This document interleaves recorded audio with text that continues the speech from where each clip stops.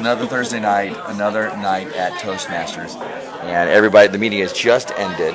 Everybody is just now leaving, and neither of us got to speak tonight. I thought that actually Kim was going to speak. What stopped you from speaking tonight? The topic. The topic was wine. It's not a topic you like. You don't. No, I thought of it 5 seconds after I lost the opportunity. I thought, oh, I have to speak right here. I know exactly what I would have said. What would you have said? I would have talked. The topic was a pairing of food and wine.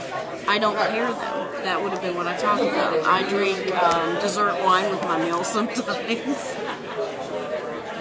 I'll drink red with red wine. See, it would have been good. You're a beer drinker, aren't you? No, I hate it. So we had another good evening here at Toastmasters. We got to see other people do their speeches.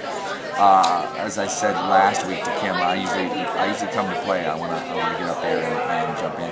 I held myself back because I thought that Kim should have an opportunity, and my thought was, as soon as you get up there, I'll put my hand up. That's so what you said, maybe next time she'll jump up, and I won't have to.